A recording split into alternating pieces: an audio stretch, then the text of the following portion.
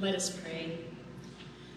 God of light and truth, grant us peace as we gather tonight. May we draw closer to you as we recall again the service and suffering of Christ, in whose name we meet and pray. Amen. Amen.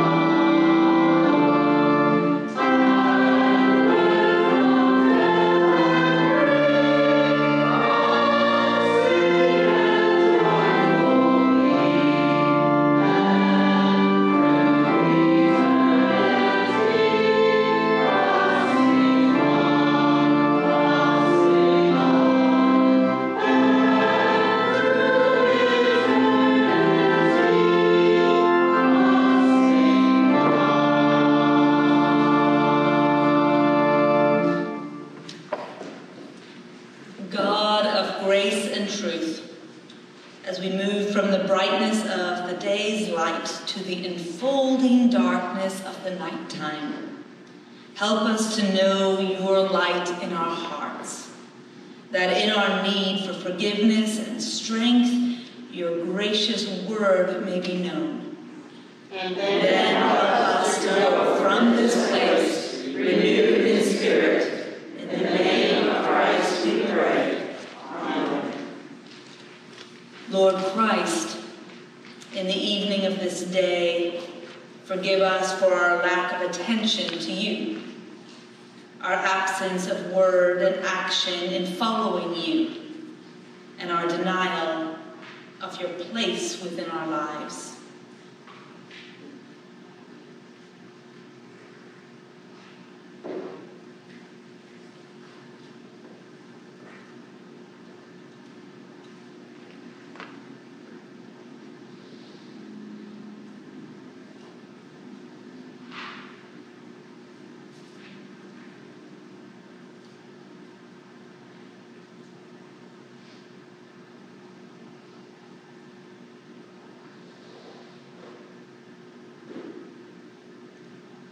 Help us to know your Spirit with us, your gracious forgiveness, and your strength in our hearts, that we may fully follow you. Amen.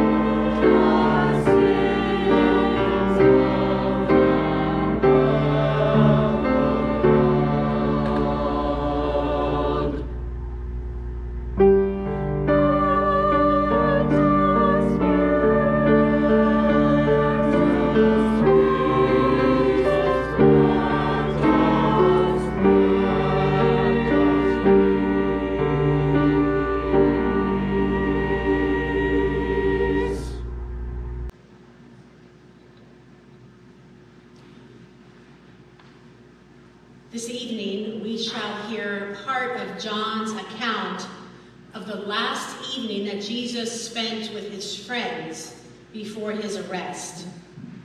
As the words are read, we can consider where our place might be within the narrative, and we renew our hope, which is in Christ, the light of the world, that through him we might come closer to God.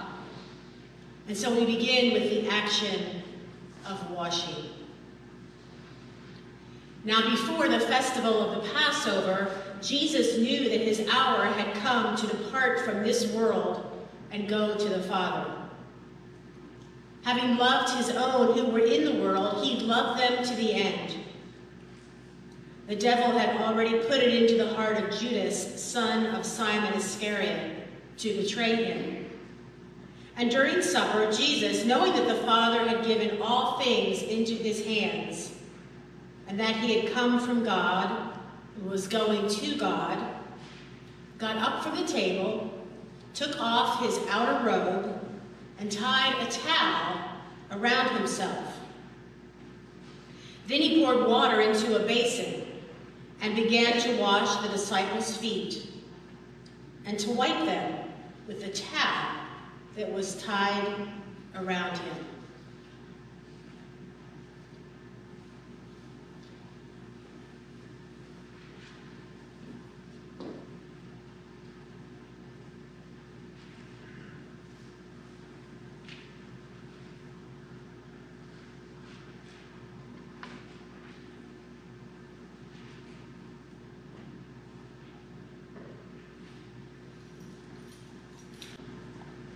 Now the action of cleansing. Now he came to Simon Peter, who said to him, Lord, are you going to wash my feet? Jesus answered, you do not know now what I am doing, but later you will understand. Peter said to him, you will never wash my feet. Jesus answered, unless I wash you, you have no share with me. Simon Peter said to him, Lord, not my feet only, but also my hands and my head. Jesus said to him, one who has bathed does not need to wash, except for the feet, but is entirely clean. And you are clean, though not all of you. For he knew who was to betray him. And for this reason he said, not all of you are clean. Feet are not everyone's cup of tea. To take water and wash the feet of the old, the sick, the poor, to take that intimate step of closeness and to do so in a matter-of-fact way is a marked act of service. And to have one's own feet washed can be accompanied by a painful sense of lost independence, as another does for you what you cannot do for yourself. Again and again, we come clean through water and through forgiveness. But again and again, the cleansing grace of God finds its challenge through our words and actions, our lack of words and lack of action. And then once again, we need that cleansing grace. Christ comes and kneels and cleanses us that we might be whole. Unless I wash you, you have no part of me, Jesus says to Peter. And Jesus says that to you and me as well. Let us pray. Lord God, help us to accept love when it is shown, and your love as it is shown through Christ. Lord, hear us. Lord, cleanse us through your grace.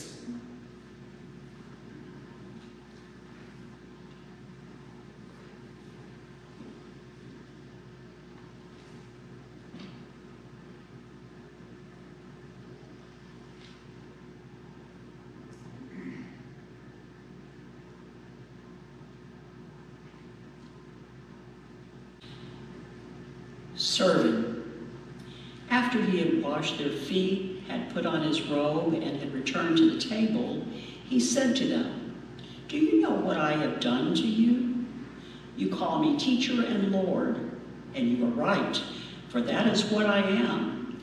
So if I, your Lord and teacher, have washed your feet, you also ought to wash one another's feet.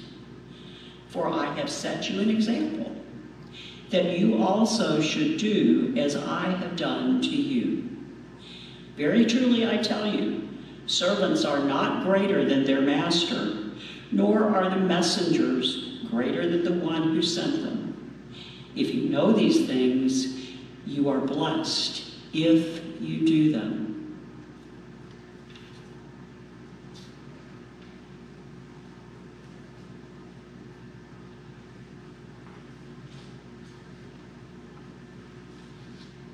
To sort out a seating plan for a wedding can be a nightmare. Who might be offended by not being included at the top table? Who should be seated near that table?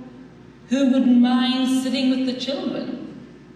Our egos can be massaged by the importance placed upon us.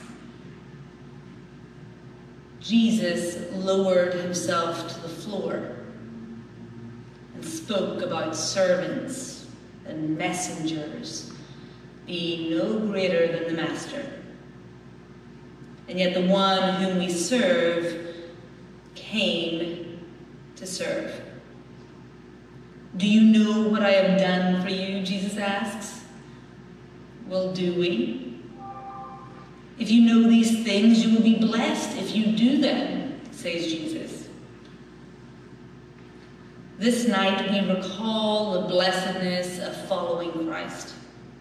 The blessedness not of a throne or a palace, not of a promise of ease, not a satin cloak, but a towel and a basin, and a crown of thorns and a cross. A way of blessed service here and now, and the promise of peace to come. Let us pray. Gracious God, teach us how to serve as we are served. Lord, hear us. Lord, fill us with your humble love.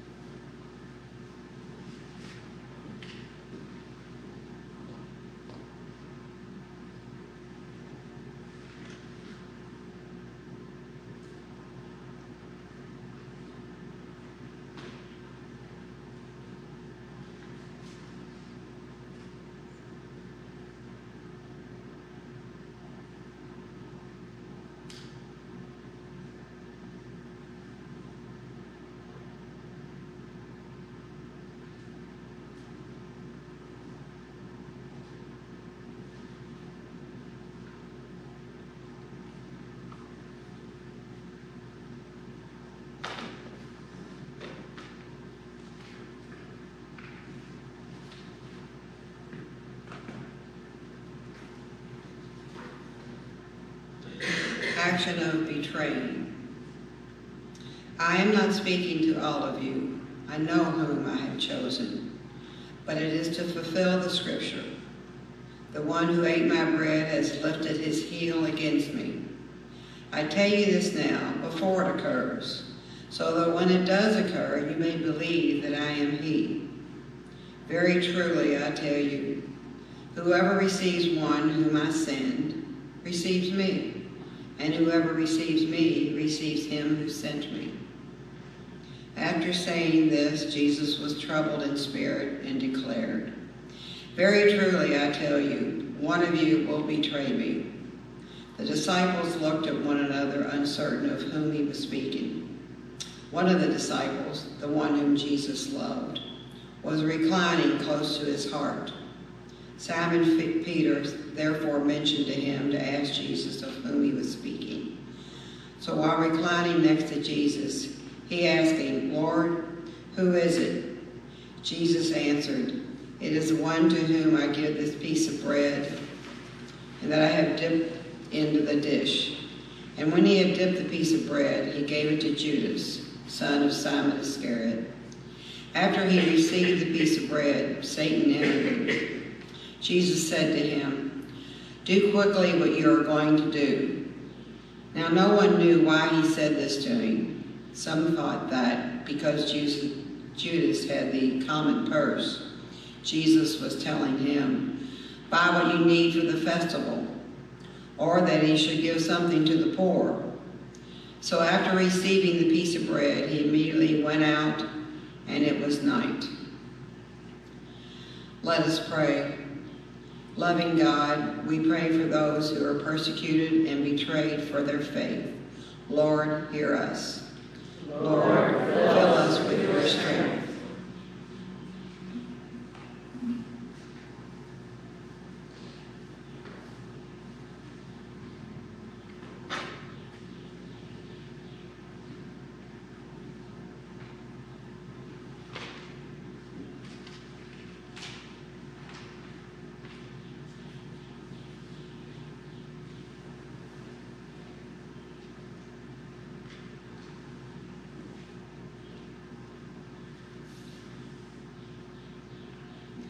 The fifth action is leaving. When he had gone out, Jesus said, Now the Son of Man has been glorified, and God has been glorified in him.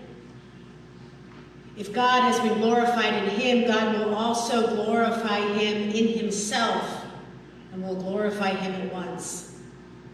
Little children, I am with you only a little longer. You will look for me, and as I said to the Jews, so now I say to you, Where I am going, you cannot come. Let us pray. Jesus told his disciples that he was going to prepare a place for them.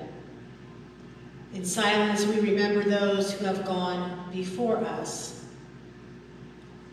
who have brought the gospel to us, who have served Christ amongst us, and who now are in that place prepared also for us. Lord, hear us. Lord, fill us with your glory.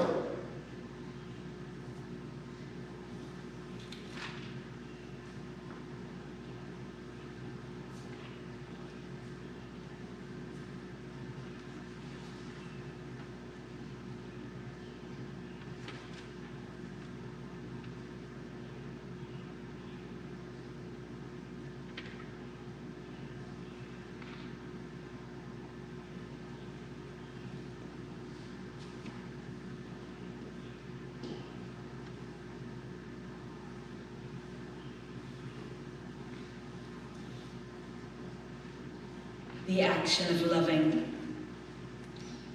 I give you a new commandment, that you love one another. Just as I have loved you, you should also love one another. By this, everyone will know that you are my disciples, if you have love for one another. Let us pray. Jesus commanded his disciples to love, even as he knew that betrayal and denial were close at hand. We pray for those who are rejected and unloved. We pray for those who are betrayed by those whom they love. We pray for those who deny their faith through fear.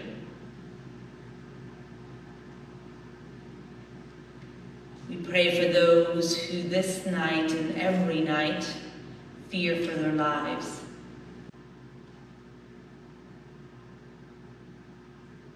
We pray for those for whom this night will be their last.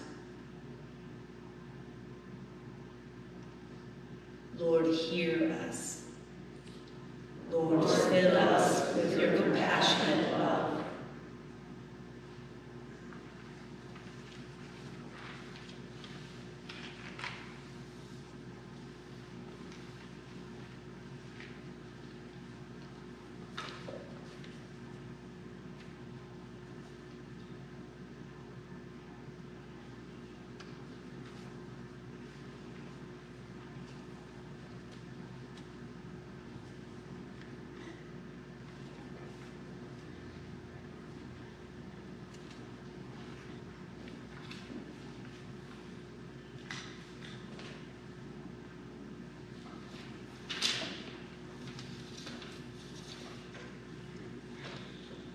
Action, denying. Simon Peter said to him, Lord, where are you going? Jesus answered, where I am going, you cannot follow me now, but you will follow afterward. Peter said to him, Lord, why can I not follow you now? I will lay down my life for you. Jesus answered, will you lay down your life for me? Very truly, I tell you, before the cock crows, you will have denied me 3 times.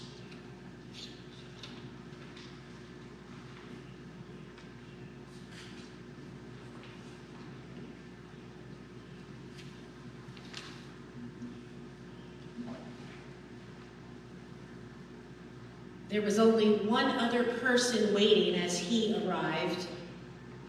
The owner was speaking to the man in the chair as he cut his hair. There were strangers in the street, he said. There was a different accent to their voice, a different manner to their dress. It was like being in a foreign land. The waiting customer nodded with a smile and said nothing. She was with her friends, and the joke she retold was one heard earlier in the day. It was mild in comparison to some, but not so to those who knew the pain of disability or the rejection of difference. The girls laughed, and her closest friends smiled quietly, but said nothing. He was on his way home after an early appointment, and the driver laughed as he passed the congregation leaving the synagogue. "Look at them," he said. His passenger, visible in the mirror, turned away to look out of the side window, but said nothing. Let us pray. Oh God, you know that it is often easier and safer for us to remain silent when we might challenge, to speak with quiet voices when they need to be louder. Help us, we pray. Recall us to your service as Christ recalled your servant Peter by the lakeside, that we may be fed and then feed others. Lord, hear us. Lord, fill us with your courage, your love, and your humility. Help us in the nighttime shadows of fear to know the continuing light of your presence, that we may be seen and heard as your people. Amen.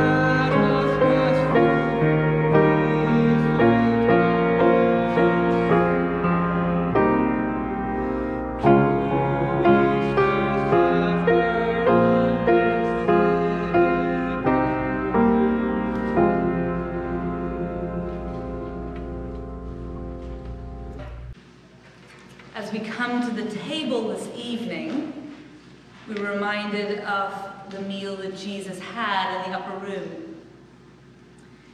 It was a scene that would have looked something like this.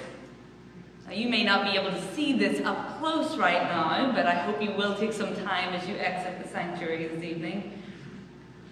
This is a gift from Diane and Walter Snowa from their recent trip to Israel and Palestine, carved out of olive wood, I believe, and it is a scene of friends gathered together in a room, in an informal setting on the floor as they would have. Take some time to look closely at this image as we remember again this night.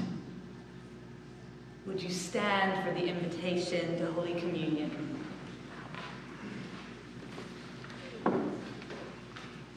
May you know that the Lord is with you. And also with you. May you open your heart to Christ this night. May you know God's love within you. Even in the foreboding presence of darkness. May Christ's light shine forth. In the beginning, before betrayal and denial, O God, creator of all that is seen and not seen, you blessed us with the gift of this universe and this world in which we live. A place of beauty and challenge, a place of endless sky and minute form, a place of similarity and difference.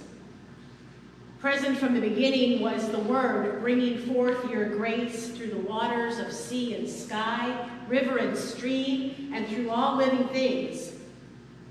You formed us in your image, but rather than praising your name for all that was and is, again and again, we turned away from you, often preferring our own gods and our own ways. In patience and love, you gave to us those who called us back to your paths. But we chose different roads. In a moment of time, you gave the Word present before time to become flesh and make his home amongst us. He taught of wholeness and celebration. He healed those who came to him. He sought those who had wandered from your way, but still your grace-filled word was denied. On this night, we recall that after supper, Jesus Christ, the word of love and goodness amongst us, was arrested and tried, and that on the day that followed, he was crucified.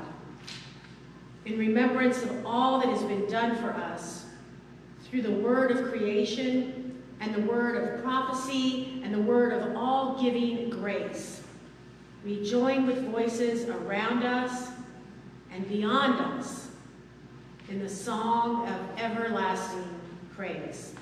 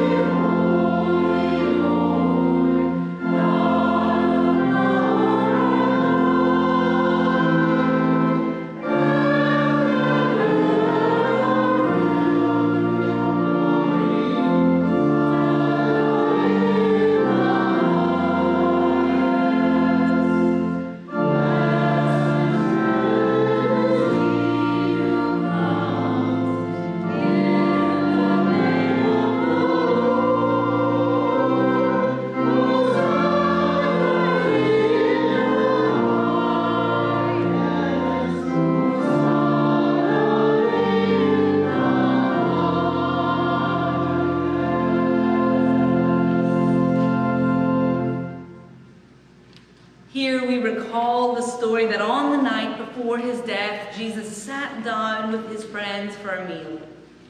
As he broke the bread and shared the cup with his disciples, he did so knowing what was going to take place. And he did so knowing that their story wasn't finished yet. It was a simple act of eating and drinking together, but it was powerful. And all at once, the disciples' expectation for their lives and what's possible this side of heaven began to shift and expand. And so we tell the story again.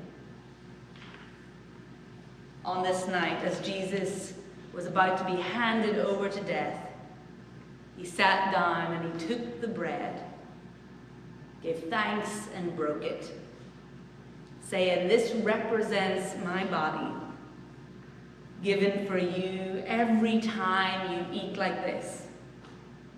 Do so in remembrance of me." Then in like manner, Jesus took the cup and blessed it, saying, "This is the cup of the new covenant, poured out for you and for many. Whenever you break bread and share this cup, do so remembering me and remembering this. And keep on doing this until the world is finally as it should be, in the fullness of God's glory and grace will be known to all." Here in this moment of time and in this place, Christ is present with us in this bread and wine. Therefore, O God, pour out your Holy Spirit upon these gifts, that they may be the body and blood of Christ for us. And pour out your Holy Spirit upon us all, wherever we may be, that we may be his body in this world. Amen. Amen. And join me in the prayer that Jesus taught the disciples and that we say now together. Our Father, who art in heaven, hallowed be thy name. Thy Thy kingdom come, your will be done, on earth as it is in heaven. Give us this day our daily bread. Forgive us our sins as we forgive those who sin against us. Lead us not into temptation, but deliver us from evil. For the kingdom, the power, and glory are yours, now and forever. Amen. you are invited when you receive the bread to take and eat it as soon as you receive it, symbolizing your personal relationship that you have or that you're desiring to have with Christ. And then we will all hold the cup to take it together to symbolize the communal relationship that we have with Christ as a gathered community of believers and seekers. You may be seated. This cup, the fruit of the vine, the drink that was shared at the table with Jesus' friends on that last night. It is this cup that has become for us a symbol of Jesus' love poured out for you and for me. And so take and drink and give thanks.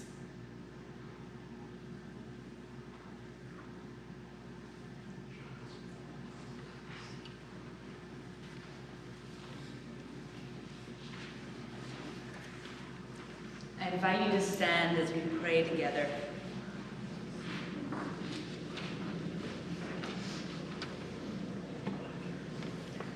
We give you thanks and praise, O God, that even in the darkness of this night, your light shines.